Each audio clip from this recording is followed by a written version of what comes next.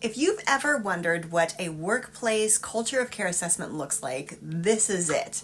I go into organizations and we interview the employees and their leadership team to disseminate what is really going on in the organization. What are they struggling with? What are the wellness topics that would be advantageous to them and the organization as a whole?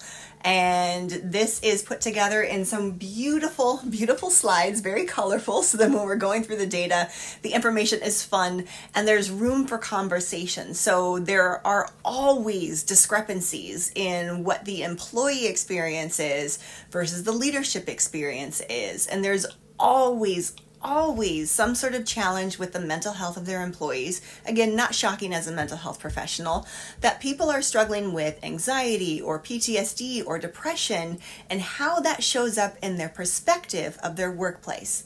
So if you ever want to get a workplace culture of care assessment done in your organization, call me, message me, send me a text message, send me an air flag or something to let me know, because we'd love to come into your organization and give you a better picture of what it looks like within your culture based on all the different perspectives within your organization, so you can make the right choice and the best choice for your business.